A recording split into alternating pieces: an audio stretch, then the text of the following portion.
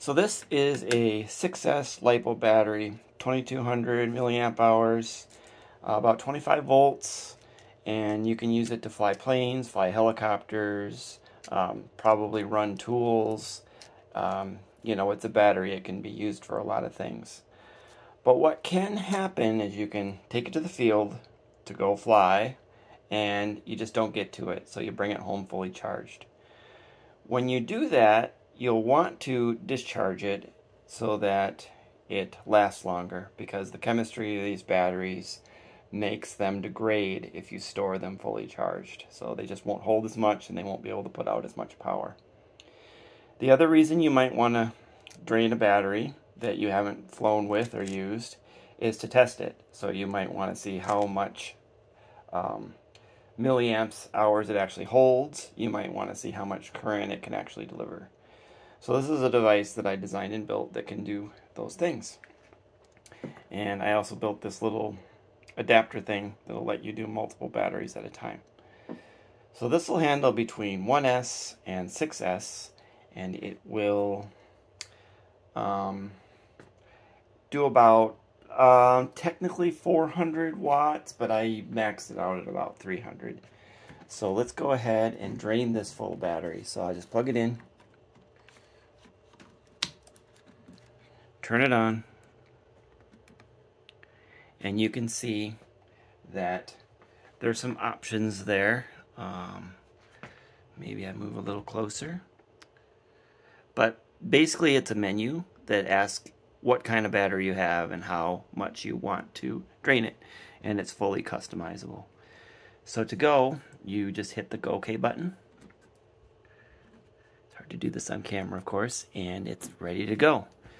And it gives you a lot of data. I will zoom in close.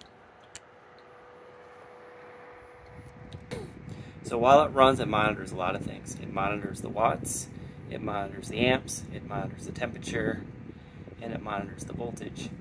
And any of those things can limit the amount of power it allows to draw. So in this case, it's the power that's limiting it. But as the temperature continues to rise, it might be the temperature that limits it. Or if you have a weak battery, it might be the voltage, because this measures the voltage sag. Smaller batteries have more sag, and it will detect that and not pull on the battery quite so hard.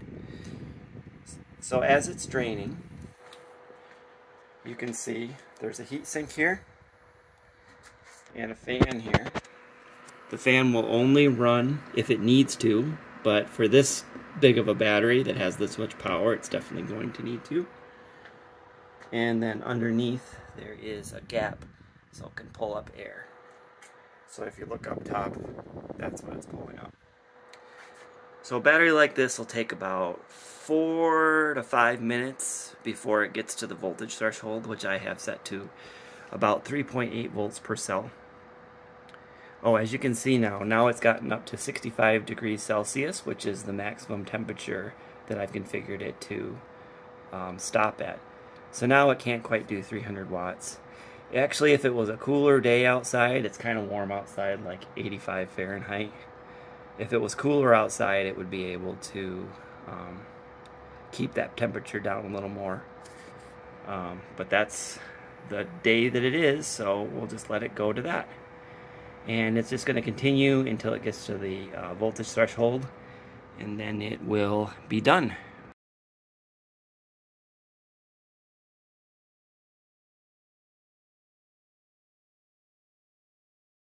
Alright, it's done.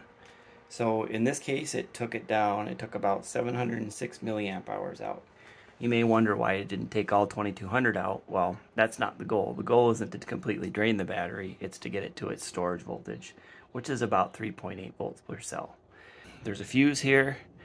I think I have that set to 30 amps. I could probably get away with a 20 amp fuse, but you know, if there's a short or something else happens, this fuse will burn out and protect your battery and protect the unit to a degree, you know. And I think that's all I'm going to say about it here. This would time out, but you can also just hit off at any time to shut it off. So let's talk a little bit about how it works.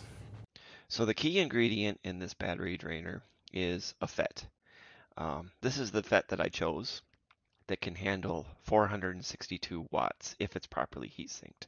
So you just bolt this directly to the heat sink with some thermal paste, and you make sure the heat sink is getting proper cooling. The way the PFET works in a nutshell is you have source, which is connected to positive, drain, which is connected to negative, and a gate. And the voltage of the gate will determine how much current is allowed through between source and drain. So I built an example here using a program called Falstad, which is an online circuit simulator. It's not as accurate as something like LT Spice, but it's really nice in terms of putting something together quickly and playing with it. So here we have our FET that I just talked about. We have a resistor. In the actual design, I have three 400 milliohm resistors. If you connect those in parallel, you end up with 133 equivalent. The reason I chose three is for power dissipation, but the reason this is here is primarily so that we can get a voltage measurement here. So the microcontroller that I'm using will measure this voltage and divide it by the resistance using Ohm's law, and by that it can determine how much current is flowing through here. On the gate here we have a potentiometer. The real design doesn't use a potentiometer, but this is our starting point for understanding what's happening. And then this graph here is going to show power. So let's go ahead and start. So to start, we have about 10 volts. This is our battery. This is the positive terminal. This is the negative terminal. And we have about 10 volts because of the potentiometer setting. And in that setting, nothing is allowed through, and thus we have no power. If we start to lower this voltage here, it'll start letting current through. So let's go ahead and do that. And you can see as we lower the voltage, it lets more and more current through. And as a result, this FET dissipates more and more power. So right now we're dissipating about 3 watts. And if we continue to lower the voltage, we will dissipate more and more power. And as you can see, this value is going up as well. So we'll be able to measure this current here. The other thing I'll mention, let's put it back to the middle, is if you change this voltage here, it also affects the current quite dramatically actually, and the power, because power, like I said earlier, is voltage times current. So we're getting quite a bit. So 25 is the 6S maximum.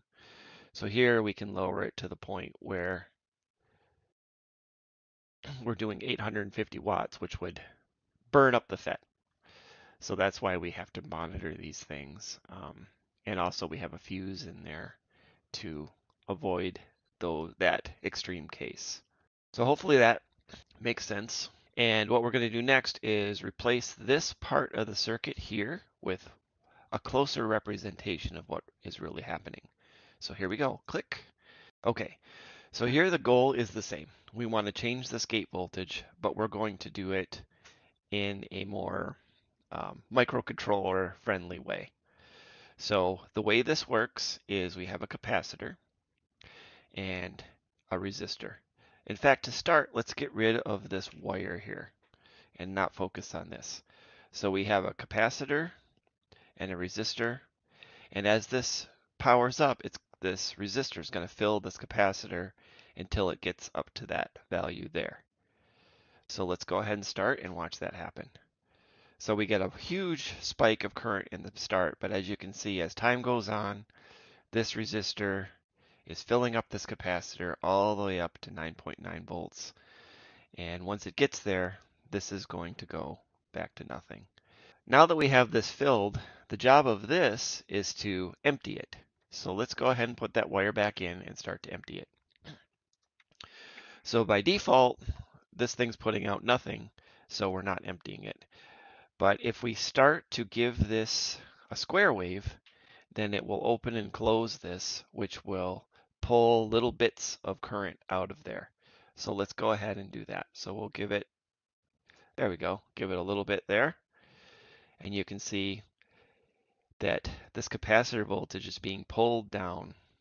And as a result, this voltage is making this open up. So we can give it more duty cycle. to give it more. We can give it less duty cycle to give it less. So you can see there's a little bit of sawtooth action going on here. And although it doesn't really matter in terms of the FET and drawing power, it does make it a little trickier to measure the current and the voltage, which we need to determine what the power is. So there's a couple of things we can do there. One is we can smooth out these readings with a capacitor or in software. The other one is we can up this frequency. This is at 400 hertz. The real one's running at like 32,000 hertz, but let's just increase it to 1,000 and watch what happens. So you can see a higher frequency is going to smooth that out as well. So that is how this thing basically works. The real one's a little more complicated. It actually has two different ways of draining it. And the reason why is because if we open this all the way up, then you can see the voltage can't get below a certain number, 1.6 volts in this case, which if you don't have much voltage can be a problem in terms of how much current you can pull. So the way I approach this is to have a secondary one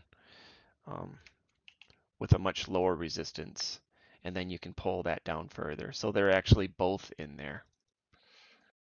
All right, so that's all I wanted to talk about as far as how the circuit works. There's a bunch more stuff in there, but it's mostly just measurement and power control.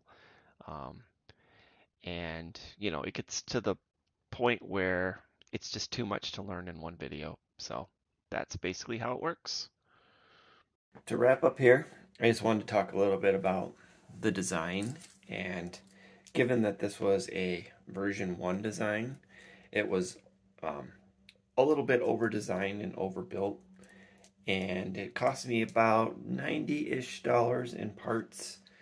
And I think I could build a second version that works just as well for probably half that price. And if I wanted to sacrifice a little bit on capability, then I could get probably down even further. So yeah, that wraps up the video, and if you liked it and want to see more, consider subscribing, liking, all that, and in any case, I hope you have a good day. Thanks.